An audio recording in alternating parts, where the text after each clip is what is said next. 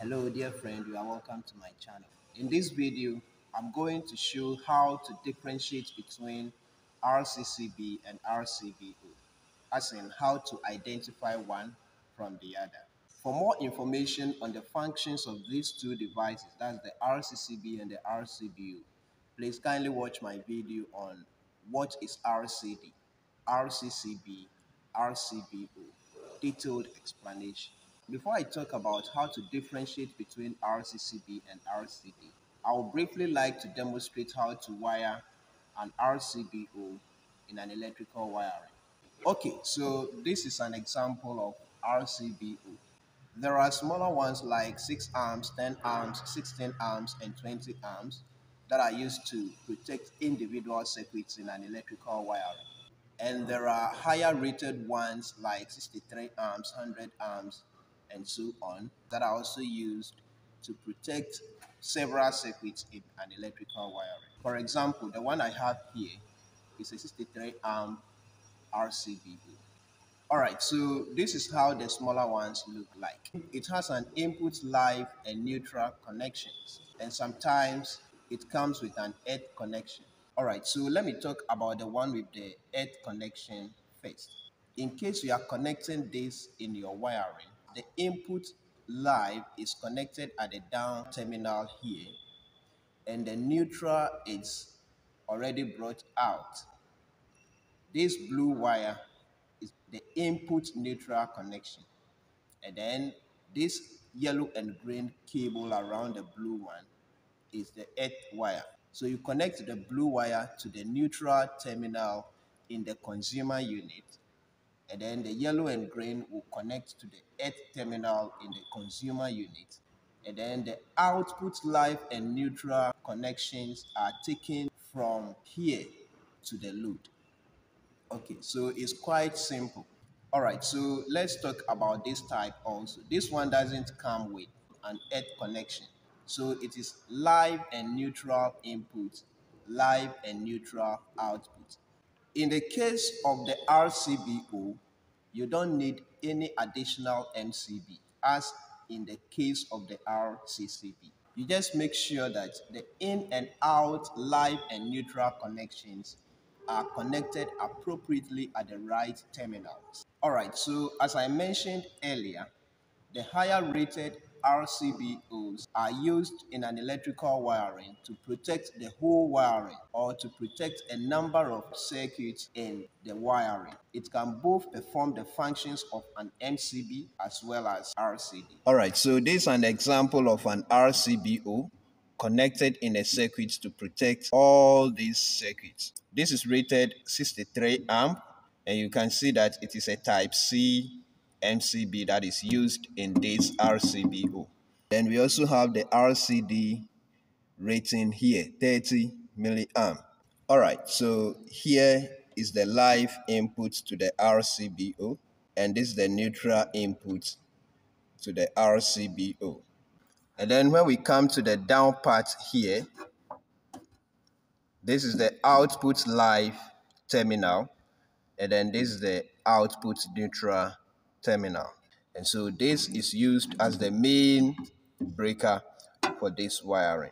So now let's move on to the main topic, how to identify an RCCB from RCBO, or how to differentiate between the two. And in this video, I'm going to show you two sure ways that you will be able to differentiate between these two devices. All right, so first, you can identify an RCBO by the type of MCB incorporated. You know, RCBO is a combination of MCB and RCD. Okay, so on the RCBO, we have an MCB rating, and then we also have an RCD rating. The MCB rating comes with the type of MCB it is. For example, a 63 amps RCBO should have a rating such as C63 and then 30 milliamp. So this simply says that this RCBO is using a type C MCB. incorporated with a 30 milliamp RCD. Or you may see the rating on an RCBO as B63 and then 30 milliamp. The prefix before the ampere rating indicates the type of MCB. Please take note that in my next video, I'll be talking about the various types of MCBs and where to appropriately use them. When it comes to RCCBs, let's take a 63 amp RCCB for instance. The 63 amp rating here only indicates the amount of current that this device can withstand continuously without deteriorating. And so on an RCCB, the rating will be shown as 63, no prefix, and then the RCD rating in milliamps. So for instance, here you have 63 amps and then 30 milliamp here. So this doesn't feature any type of MCB. And so you know by that it is an RCCB. It can only work as an RCCB. It cannot work as an MCB. All right, so that is one way that you can differentiate between an RCCB and then an RCBO. Now, before I continue, I must also make it clear that there are also types of RCDs, just as we have types of MCBs. But then, how are these types identified? How would you know whether this RCD is a type B or type A or type AC RCD? I'll talk about this in details in my subsequent videos. And it is very important to know the different types of RCDs and how they work so that you will know which one to use in a particular wiring depending on the kind of loads you have in that wiring. All right.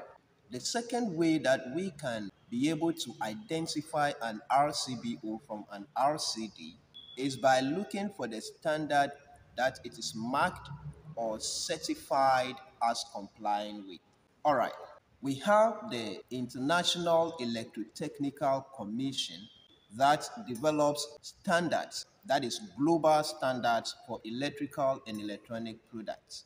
And so, for instance, we have IEC 61008, that is an IEC number. IEC means International Electrotechnical Commission.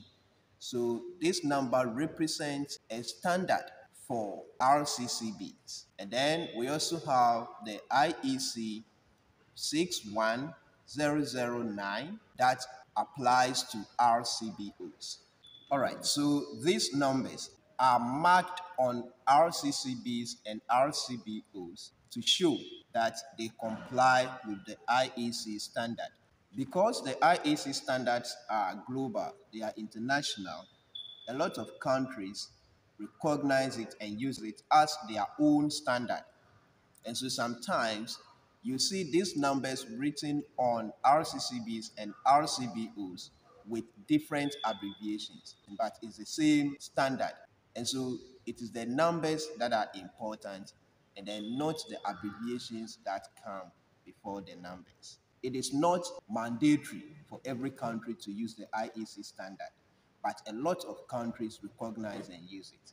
So depending on where you get your RCCB or your RCBO from, it may be marked or certified to comply with a different standard other than the IEC standard.